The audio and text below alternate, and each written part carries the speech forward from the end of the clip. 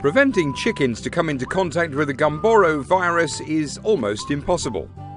The virus is everywhere, unique in its appearance, and chickens are susceptible.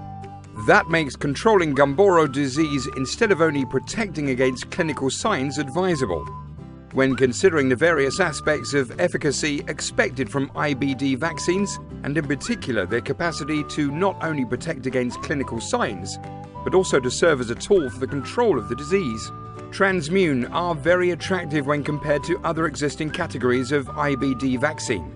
The active immunity induced can induce immunity before challenge occurs, and will successfully resist whatever this level of challenge and whatever the type of challenging IBDV strain.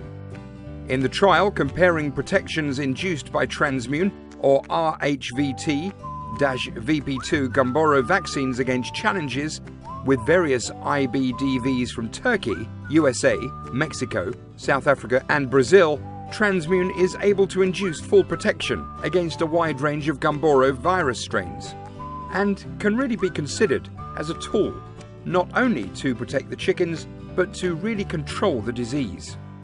Chickens will be highly resistant to infection and consequently highly resistant to replication and shedding of the challenge virus. As a consequence, cycle after cycle, virus pressure will decrease. No selection pressure will be exerted on the farm IBDV population, and real control of IBD will be achieved.